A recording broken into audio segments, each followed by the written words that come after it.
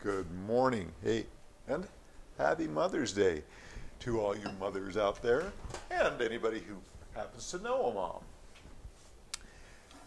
Yeah, this morning, I am making, a mini brunch, I guess you'd call it. And it's a simple, easy, baked French toast. Let's just get started. What do you need? Well, you're going to need some bread, obviously. I happen to be using some brioche rolls that we had that I just kind of quartered up and cubed up, I guess you could say. They're in there. You're going to need some eggs, some heavy whipping cream, some whole milk. Hey, don't skimp on these. You know, you're not going to do this every morning. You're just doing it for this morning. So don't skimp. You need some vanilla extract, some cinnamon, brown sugar, white sugar. What else? Oh, some butter. I don't know if I'm going to have enough space in my little pan right here. Oh, yeah, it'll be fine. Now we need 8 eggs. Nothing more satisfying than cracking an egg.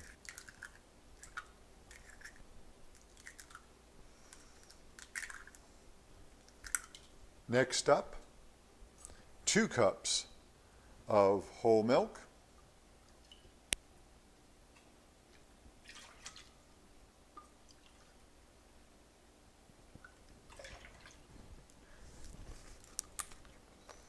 Half cup of heavy cream. Wow, that is thick stuff. Okay, half cup of sugar. Let's do this carefully here. Hopefully we won't spill over too much.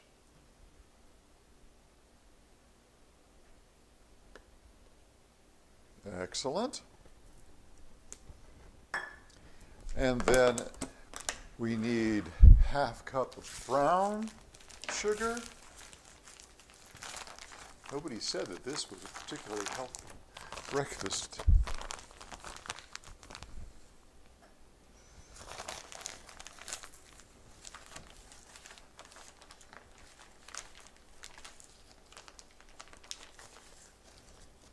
Goes in there. 2 tablespoons of vanilla extract. Ooh, boy, I don't know that I have enough.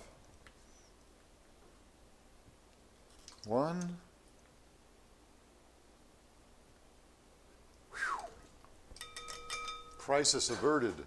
And once you've got all that, whisk it up. And you're going to pour it over the bread chunks.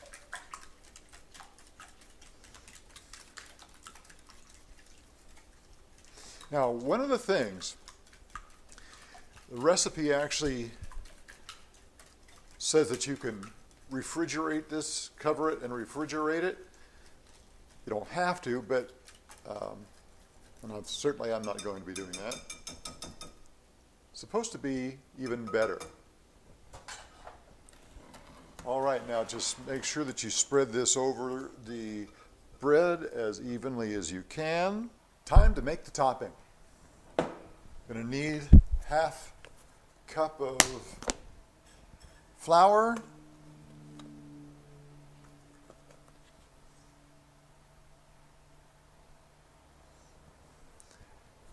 another half cup of brown sugar,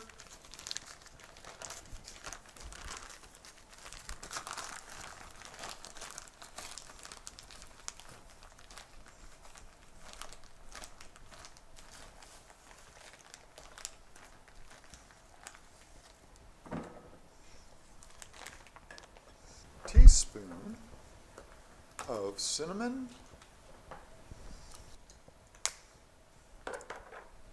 quarter teaspoon of salt, 1 stick of butter cut into pieces.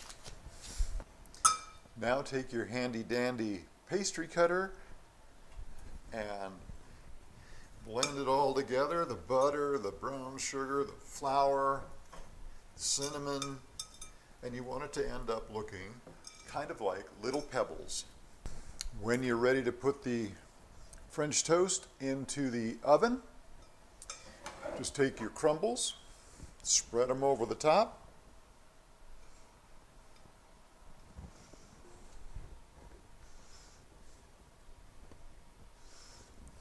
Into the oven. Your choice now. 45 minutes will give you a bread pudding kind of consistency, or if you leave it in for an hour, it'll give you a crispier kind of French toast. Your choice.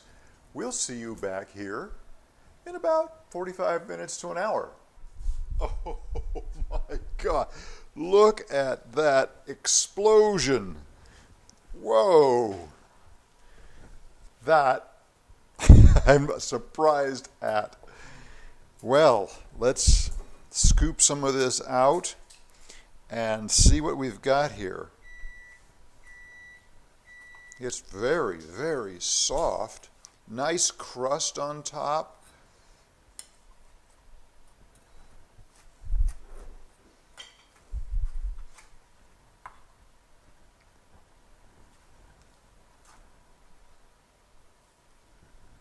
That is light and fluffy and airy. It's so aromatic. Is that a good term to use for this? It has a great aroma. Let's put it that way.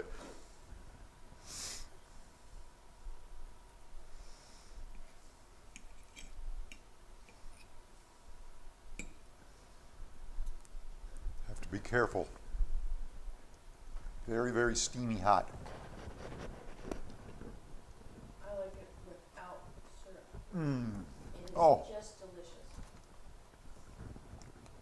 Man. That is so good. The topping makes it nice and crispy and chewy. And then underneath you've got the really light and airy brioche bread, almost like bread pudding, and then the strawberry on top. Oh, golly. That is one of the tastiest French toasts. It's above French toast. Yeah. This is so good. An absolute must. Thanks to Iz Harris for her video on this. Again, I'll put a link to her video. She's a cinematographer. She and her husband are cinematographers, so it's a little more, I don't know what term you want to use, but you'll enjoy it. Must try. Thanks for stopping by. Appreciate it. I know it's not travel and it's not cameras, but hey, if you like this kind of stuff, make sure that you subscribe, click that bell icon, give us a thumbs up, comment. We'll see you next time. Thanks.